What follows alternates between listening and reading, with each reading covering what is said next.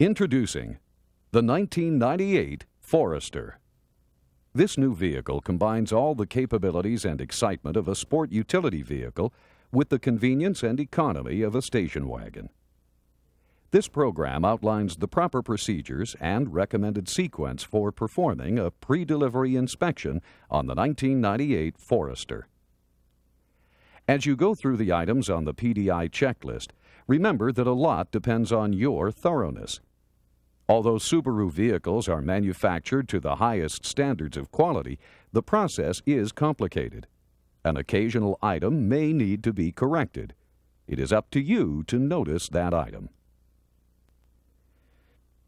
We want every Forester to be delivered in superb condition, so keep your ears and eyes open. If something strikes you as wrong, the customer will probably feel the same way.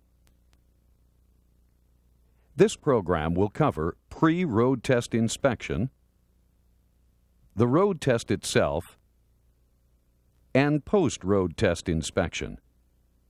Follow the sequence on the checklist.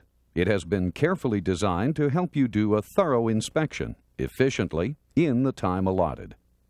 Let's start with the things you should check before the road test. First, remove the pre-printed PDI check sheet from the owner information kit in the glove box. Record the vehicle identification number and the dealer code in the spaces provided on the form. Be sure to keep the form with you as you inspect the vehicle so you can check off each task as you complete it. Follow these steps to activate the memory circuits. Open the hood. Remove the cover of the main fuse box, which is located behind the battery. Move the 15-amp fuse from the transit location and insert it into the memory circuit slot. Check the fluid levels and top them off if necessary. First, the windshield washer fluid reservoir. This reservoir provides fluid for both the front and rear windshields. Next, the battery cells. The engine coolant recovery tank. And the brake fluid reservoir. Check the engine oil level,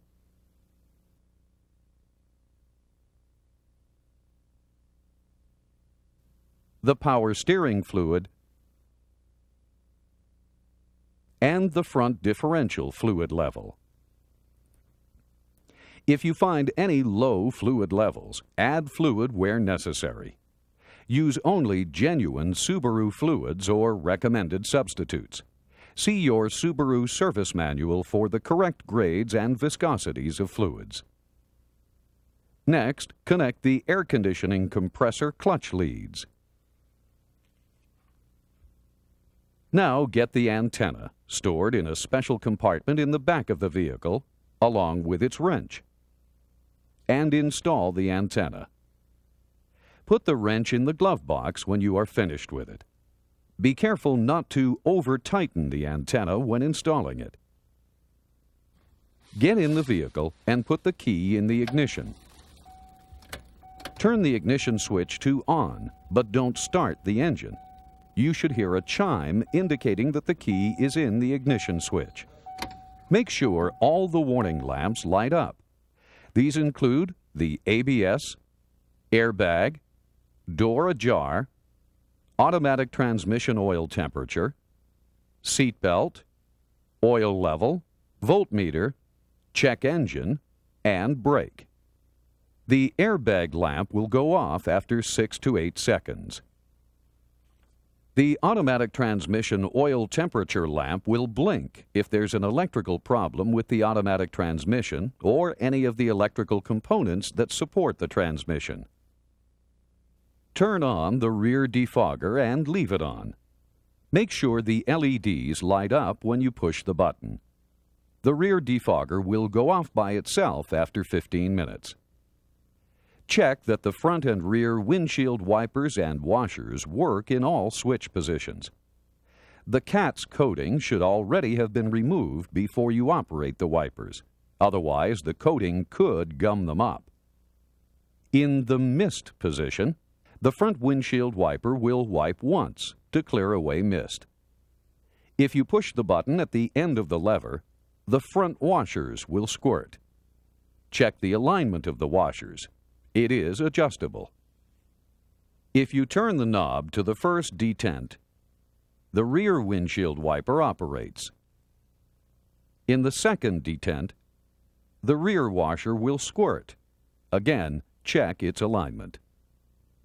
With the ignition switch still on, turn the headlights on. Make sure the headlights work on both low and high beams. Make sure the high beam indicator appears on the instrument panel cluster when you turn the high beams on. Turn the headlights off and check the high beam flasher. Pull the lever toward you and release it to flash the headlights. Verify that the instrument panel lights brighten and dim when you operate the variable illumination control. Next, check the headlight alignment. As with previous Subaru vehicles, the headlight assemblies have a built-in alignment system. With the vehicle parked on the level, check the gradient on each headlamp assembly. For proper horizontal positioning, the index mark should align with the center line of the gradient. For correct vertical positioning, the air bubble should be centered in the sight gauge. Now turn the lights to the park position. Check that the parking lamps illuminate. Press the hazard flasher and make sure the signal indicators are both working. Apply the brake pedal. This releases the transmission shift lock. Shift the transmission into reverse. Make sure the red indicator bar properly aligns with the R. Apply the parking brake and make sure it is properly adjusted. Step on the service brake pedal and make sure there is some travel. Now fasten the driver's seat belt and check it for proper operation. Check that the seat belt height adjuster works. Check that the seat belt chime and warning lamp go out when the driver's seat belt is fastened. Check the front passenger's seat belt as well. If the check engine light blinks at a rate of 3 times per second with the ignition switch on, the green inspection mode connectors under the dash panel are still connected. Turn the ignition switch off and locate the connectors, disconnect them, and tuck them back under the dash panel. With the ignition switch off, connect the new select monitor to the data link connector under the dash. Then turn the ignition switch on and check for diagnostic trouble codes or DTCs. If necessary, clear the memory. Leave the new select monitor connected for the road test. With the ignition switch off, turn the parking light switch on the steering column on and make sure the parking lights illuminate. Beep the horn. Set the parking brake and shift the transmission into reverse. Get out of the car and check all the rear lamps. Now check the front lamps. The fog lamps should come on with the fog lamp switch on and the headlights on low beam. Turn the ignition switch to off. Make sure the hazard flashers and the parking lamps are off so they don't drain the battery. Back in the vehicle, turn the ignition switch on and operate the turn signals. Do the turn signals and the turn signal lamp indicators work? Set the parking brake. Does the parking brake indicator work? Next, check the operation of the remote power mirrors. Make sure the mirrors move left, right, up, and down. Check both the left and right mirror controls as well as the center off position. Set both clocks to the correct time, the one in the overhead console and the one in the radio. Check the operation of the radio. Tune in an FM station.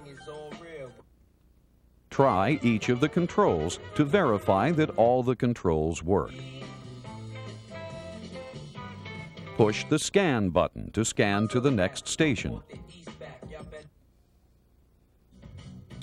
Pushing the TB button allows you to adjust the bass, treble,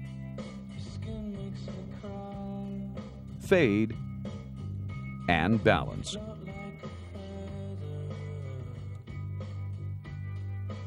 The radio is on. The DISP button will let you switch the display from radio to clock and back. If the radio is off, the DISP button will let you turn the clock display on and off. If the vehicle is equipped with a cassette deck, put a cassette in it and make sure all the controls work.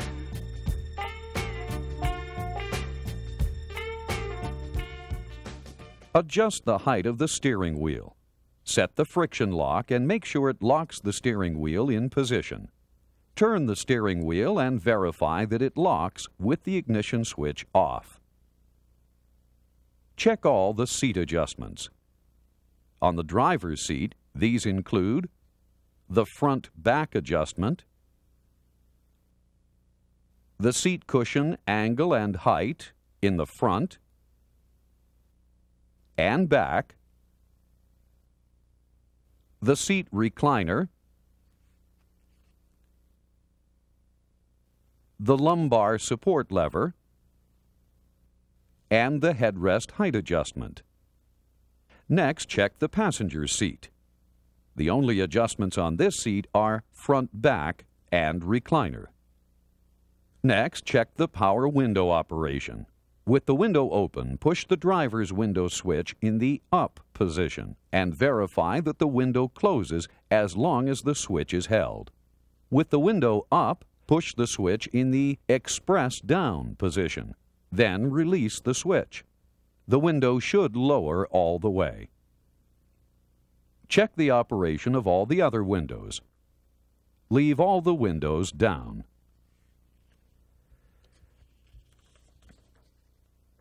Check the window lock button on the driver's window controls.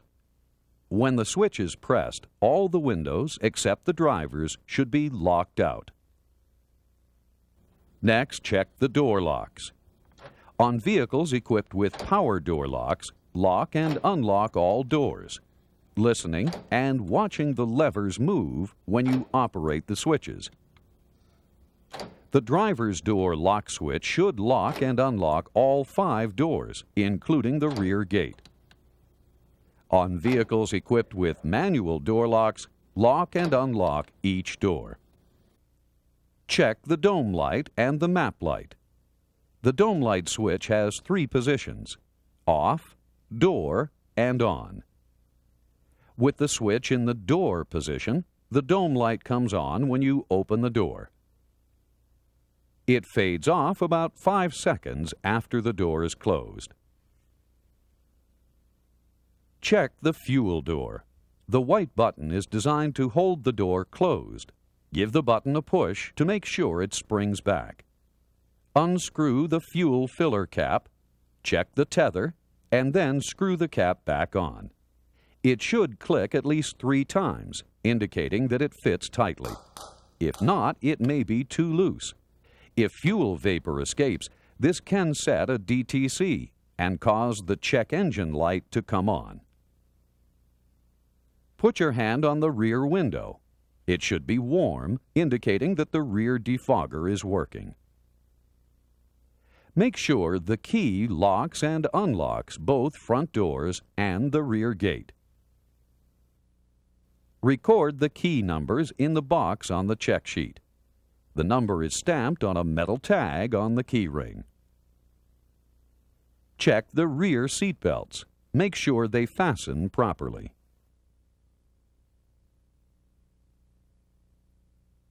Make sure the child safety door locks operate properly. Set each lock, close its door, then reach through the open window and pull the rear door handle. Afterward, leave the door in the unlocked position. With the vehicle on a lift, check the tire pressure at each wheel.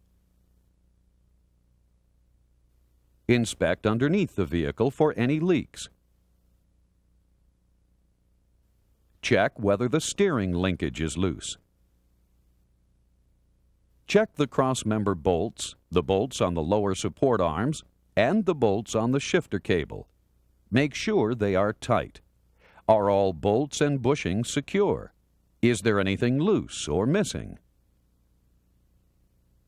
Now lower the vehicle and take it out for a road test. During the road test, use common sense and follow these safety rules. Don't play the radio except when you're specifically testing it. Obey all speed limits and traffic regulations. And always wear your safety belts. Throughout the road test, try to see, hear, and feel things from the customer's point of view. Remember, if it doesn't feel right to you, it probably won't feel right to the customer either. Listen when you start the engine. Notice the cranking and cold idle speeds. Accelerate the engine and observe the tachometer. Verify that the warning indicator lamps go out when you release the parking brake. Turn on the radio and check reception of one of the AM stations as you leave the service area. Then turn the radio off. Check the engine performance in its different operating modes, including cranking, idling, and accelerating. Check that the transmission is performing properly, with no slipping or binding. Listen as the transmission shifts through the gears. Move the automatic transmission shift lever through all its drive positions and reverse to make sure the transmission is smooth. If the vehicle has a manual transmission, make sure the gears engage smoothly without grinding. Listen for proper clutch operation and engagement. With the vehicle moving, make sure it turns smoothly and that the steering does not bind. Does the vehicle pull to one side? Is the steering responsive? Is there excessive road shock, more than you would expect from a bumpy road? Simulate a panic stop by braking hard from a speed of 30 to 35 miles per hour. Select a straight road that has no traffic. The vehicle should stop in a straight line without skidding or wheel lockup. Make sure the vehicle shows good directional stability during hard braking. Check that the speedometer, odometer, and trip odometer work correctly. Reset the trip odometer by pressing the odometer trip meter control button once, and then push it again and hold it for 3 seconds. Check the other gauges as well. Check the turn signals in both directions to make sure they operate properly and cancel when the turn is finished. Check the operation of the cruise control. Pull off the road and set the parking brake. Make sure the heating, ventilation, and air conditioning controls all work. Push the fresh recirc slider from the fresh air position to recirculating air and back. Feel whether the fresh recirc flap opens and closes. Listen for a change in the sound of the blower. Push the air distribution buttons. Check the upper and lower register vents to make sure the air flows correctly. Now bring the vehicle back inside for the post-road test inspection. Set the parking brake and make sure it works correctly. Check again to see if any DTCs have been set and remove the select monitor. If there are any DTCs, record them on a repair order and inform your service manager. Now that the vehicle has reached normal operating temperature, check the automatic transmission fluid level again. Look to see whether any fluids are leaking from underneath the vehicle. Check the spare tire. Is it properly inflated? Is the emergency jack kit in place in the side compartment? It should have the jack, the lug wrench, and the handle. Remove the seat covers and headrest protectors if they have not already been removed. Inspect the upholstery and the interior. Are there any flaws? Is anything damaged? And that's it. Make sure you've checked everything on the PDI form. If you notice any problems that require service or repairs, tell your service manager. Sign and date the PDI form, put the original copy in the glove box and the duplicate copy in the dealer file. Your work in performing a thorough PDI inspection is critical. You are the person who makes the final quality check before the vehicle is delivered to the owner. Whether or not he or she will be satisfied and will want to purchase another Subaru vehicle in the future depends to a great extent on you. Keep your customers satisfied and keep them coming back by doing a good PDI every time.